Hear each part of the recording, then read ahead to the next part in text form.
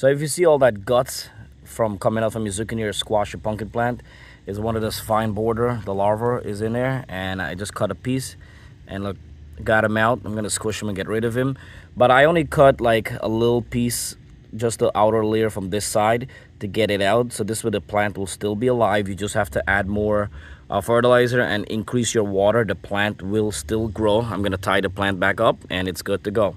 Just get rid of that guy.